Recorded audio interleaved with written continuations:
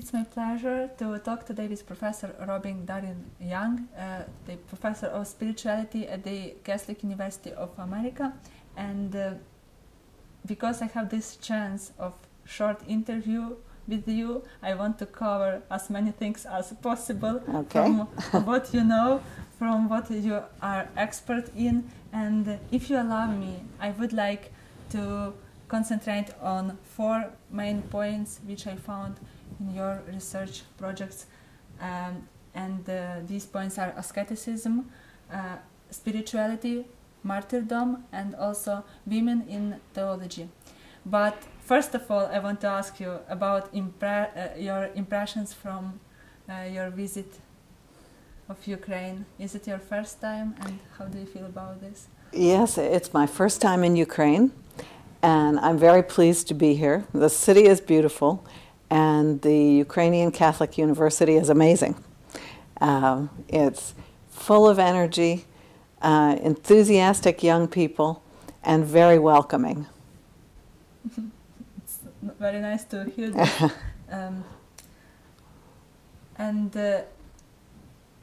You briefly mentioned also those people from our university with whom you met before and who worked with you. Oh, yes. Mm-hmm. Well, Father Oleg Kindi was my student at the Catholic University of America, where he was interested in patrology and early Christianity, and he wrote a dissertation on Clement of Alexandria that I directed. And then, while I was teaching at the University of Notre Dame in Indiana, Professor Taras Timo was there studying in the Early Christian Studies program. So I knew already 2 people from here. And during these days, probably you got to know much more. Yes, that's right. Okay, thank you. So let me shift then to your research. So let me start from asceticism.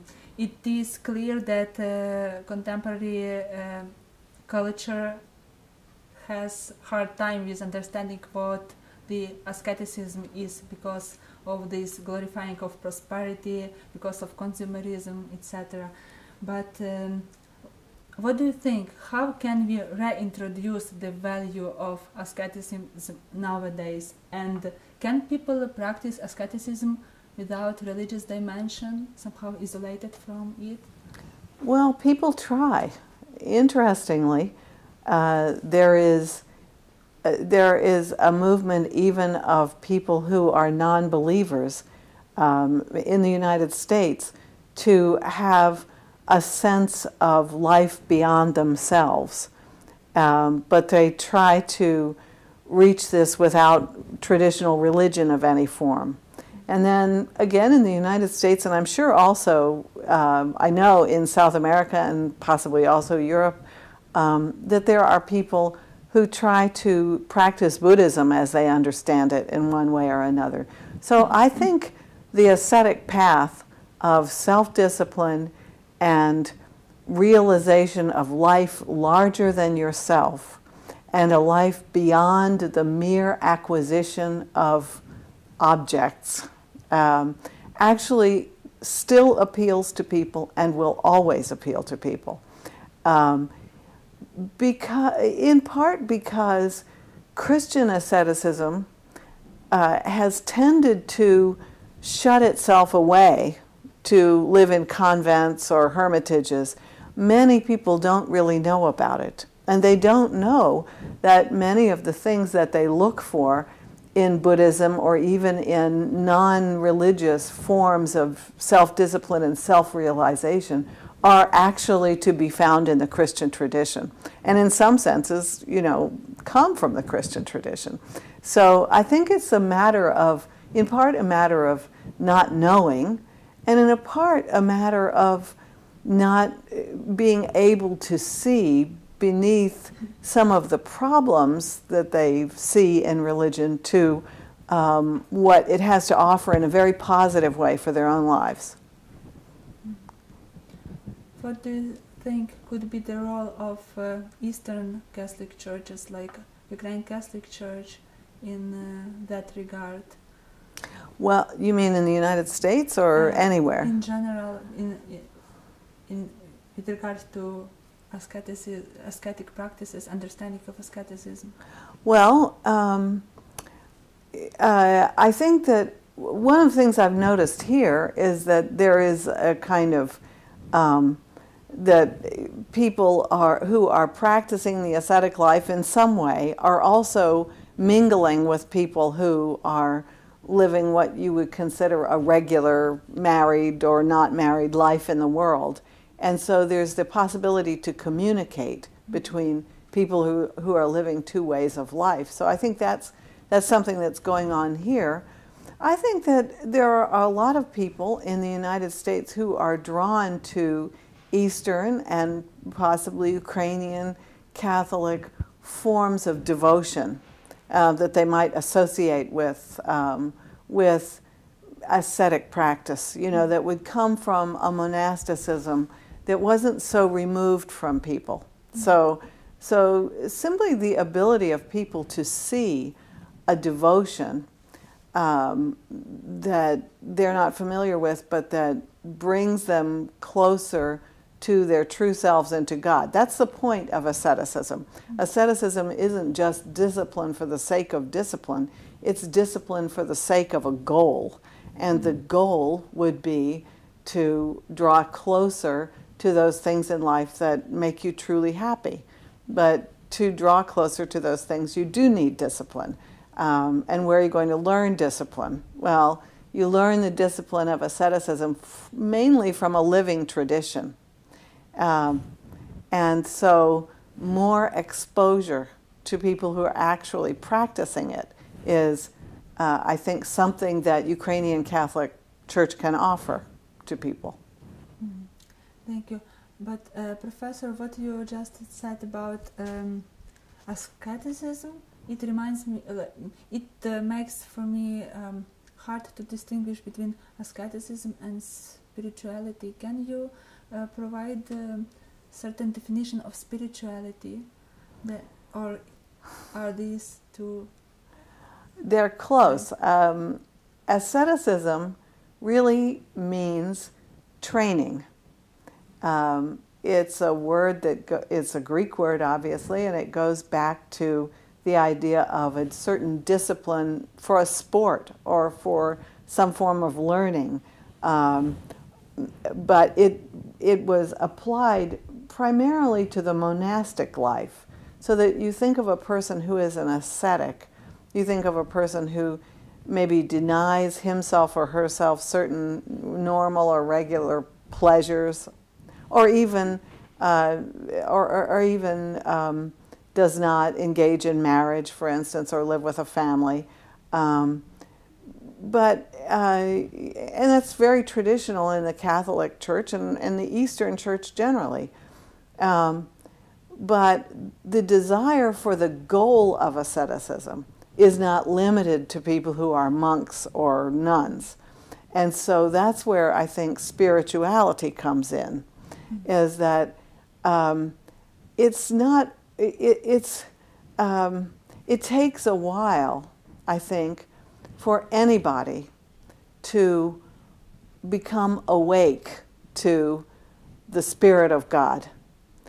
And that involves not only training oneself in certain in certain practices, which we could discuss, and in the life of prayer, but it also requires the cultivation of quiet and peace and listening to oneself and another and listening for the Spirit of God. And that takes a long time, and it requires a lot of patience. So that's where ascetic practices, whatever they are, make the spiritual life possible, and then the spiritual life reinforces the ascetic practice, gives it a reward, so to speak. And the reward, of course, is communion, and that would be communion with another person, and willingness to listen to others, to, in a sense, to bear up with others, and also, of course, to listen to God. So you are rather positive with regard to the fact which many sociologists of religion admit, that nowadays we can see reawakening of spirituality, but sometimes it's spirituality without God. How should we respond to it? It's kind of challenge for the church that people are interested in spirituality but somehow distanced from the church, from maybe from... Well, I've thought about this a little bit, and I think that a religion that has confidence and trust in God does not have to worry about a spirituality that proclaims itself to be without God, because no spirituality is without God. The people who practice it might think they are, but in actual fact, when a person wants to discover his or her real deeper self, the self that isn't just an object of advertisement or a vehicle of, consumer acquisition, when a person wants to discover a true life or a happy life, then God is there. I mean, a Western father said that, Augustine, that the whole time he was young and seeking pleasure and knowledge and so forth, God was with him the whole time, guiding him. And eventually he woke up to it. So we don't really know whether people who seeking spirituality without so-called without God wake up to God or not. We don't know that. And in a sense, we don't have to know because it's God's business.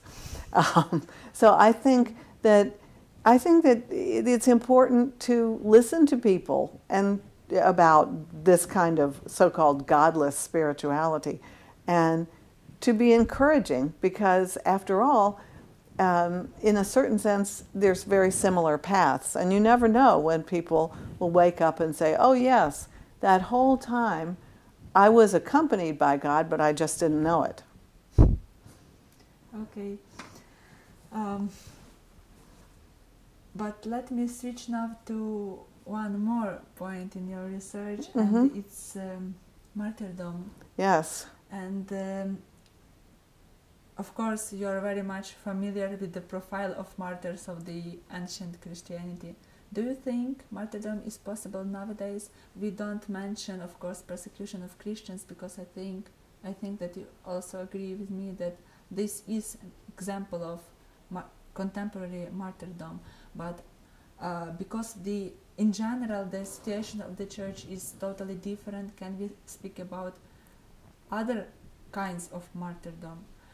Let me give you an example from Ukrainian context.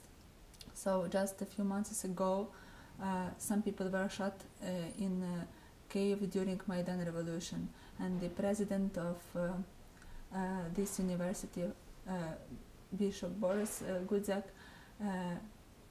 it was he who called that those people were really martyrs who died for certain values, very often under the flag of European Union, but I think that we can say more general, for values of human dignity and so on. Can we use in this context the word martyr? Is it appropriate? And are there any other similar contexts? The word martyr is a very interesting word because, of course, it means witness. And its original meaning was a witness in a trial in the Roman world, a witness in a regular judicial trial. And then in the context of Second Temple Judaism, it came to mean someone who gave a witness to God, and a witness to the requirements of God to live in a certain way in this world. So giving not just giving a true witness in court, but giving a witness to God in front of human beings. That's the core meaning a core theological meaning of martyrdom. And that meaning passed into early Christianity, of course, because of the teachings of Jesus, that his own disciples would be, on occasion, called to give a witness. And he very well knew that that witness might involve their deaths.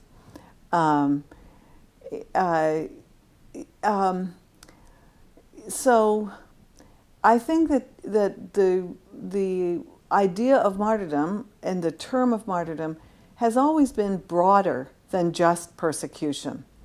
But the thing is that in some times or some conditions, giving a witness to God and to Jesus will draw down persecution, because it says in the gospel that Jesus is a sign of contradiction. And so sometimes that sign of contradiction draws the hostility of people. And then that will result in actual persecution. But I think witness is very broad, and it just means telling the truth. And sometimes it means telling the truth, and the consequence is death. But the consequence doesn't always have to be death. In the Christian and Catholic and Orthodox traditions, martyrdom has meant people who gave a witness and died for it faithfully. But I would want to retain the wider meaning, because sometimes people who give a witness they do so with a certain amount of bravery, not knowing that they're going to die, but just because out of their love for God and Jesus. And so I think it's important to retain that meaning too. At the same time, there is a very large amount of persecution of Christians right now, and undoubtedly there is martyrdom in that. So there is a continuity with the past, but also I think a broader sense of the term martyrdom or witness. Thank you for your answer, which reveals a lot of things. But yeah, it was more radical way of living theology. But let us return to maybe more ordinary circumstances, theology in academia, and especially women who are involved in doing theology. What do you think about this? Is it what is their role? Do they propound a different way of theologizing, or this is just a matter of equality and keeping balance between male and female theologians? Can they propound something new? What is lacking in the way of theologizing, which is done by male? Well, I think that would really depend on the field. I think particularly in fields like Christian ethics and in pastoral care, then women who are theologians bring both a general training that they share with everybody, but then a particular perspective of women. But that perspective might vary from country to country and tradition to tradition. You know, it's because I don't really think there's any such thing as one general theology. I mean, I'm a Roman Catholic, and the Roman Catholic Church has tended to stress uniformity. But actually, theology really is different from country to country, from language to language. And if you appreciate that, then you can also appreciate that the people who study and write theology also reflect their own experience. So whether or not women and men are equal intellectually, and I think we are, they have different experiences because of the different social realities. And so I think women's voices are extremely important in theology as women's voices.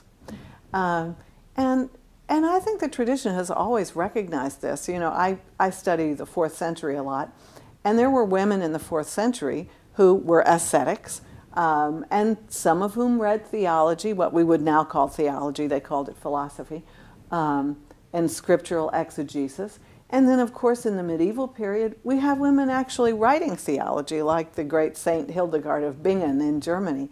And her writing is extremely distinctive, and in a sense, in some ways, you know, self-taught, because she didn't participate in the medieval schools. And her writing, while idiosyncratic, is very valuable writing because it's a testimony to a particular perspective. And I think, and now, you know, maybe this is because I'm a woman and a mother, but I think that God likes variety. And so the various experiences that women have and that men have are rightly reflected in theology. So I guess I'm in favor of a certain communion, but also very distinctive experiences of persons which are reflected in theology. So you can see from my answer that I really like personalist theology and philosophy, and I think this is very valuable. So sometimes women have had a problem, you know, getting a hearing. Sometimes it's hard for women to be listened to.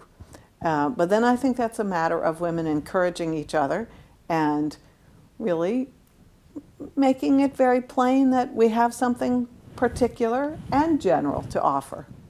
So that's what I would say about that. Can you exemplify it with your own experience? I know that you have a huge family. How does it influence the way you do your theology, and also from the practical point of view, how you can combine such a deep research and also family responsibilities? Because I think this is one of the reasons why Ukrainian women are feel maybe a bit uncomfortable staying in academy, and there are not so many women theologians in this, even in this university, I would say. Yes. So how well, that's a long story, but number one, having a lot of children, and then having, you know, a spouse who also works. This is this is kind of a matter of asceticism, because if you have a lot of children, you're not going to, you know, you're not going to get rich, especially being an academic theologian. So you know, there's a certain amount of teaching and positive ascetic practice that goes on in the home, because everybody has to give, and everybody has to watch out for the other person, and that's a matter of learning. We don't just automatically do that as human beings. We have to learn how to do it and how to love each other, really. So I think that learning to love each other in the home is really important, and it definitely affects the way you teach. You know, I certainly think of, I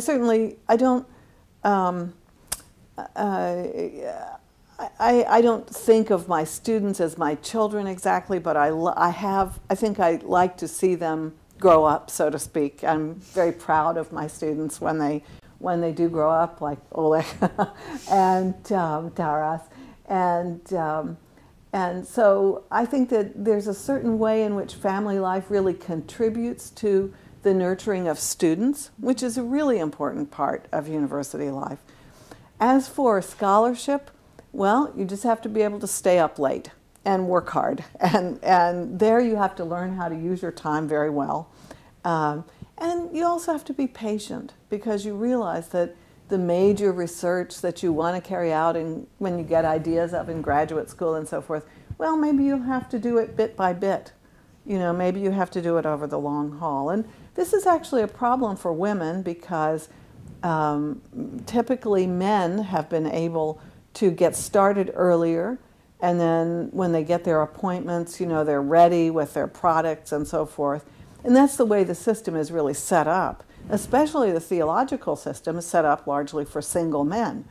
But, you know, there are ways to work around this, and then I think that the life you live with your family really contributes to the insight that you have, and maybe also to the imagination and sympathetic imagination that you exercise toward these texts that are so, ancient. In my case, I work with the ancient texts. And then, your family has to be willing to kind of put up with these strange people like Evagrius of Pontus or Hildegard of Bingen who also live in the house with your children. And then ultimately, of course, your children grow up and you've had that great happiness of raising children, and turns out you can still be a scholar. So I think it's a matter of just a different arrangement of time. Mm-hmm. And I have to say that, enjoying the mutual support with your husband that contributes a lot too. And so I have to give what in America they call a shout out to my husband. I also think it would be good if there were more support at the community and government level for working women, because we make a tremendous contribution to society, but that's still something to work on. So, but I encourage young women theologians, if they have a vocation to family life, to go ahead and have children, because it's a great, great happiness. Professor, thank you so much. Your experience is really very encouraging, and thank you for a nice talk, and thank you. All those valuable things which you mentioned, and hope to see you again in our university. Well, I hope to come back. Thank you. Thank you so much.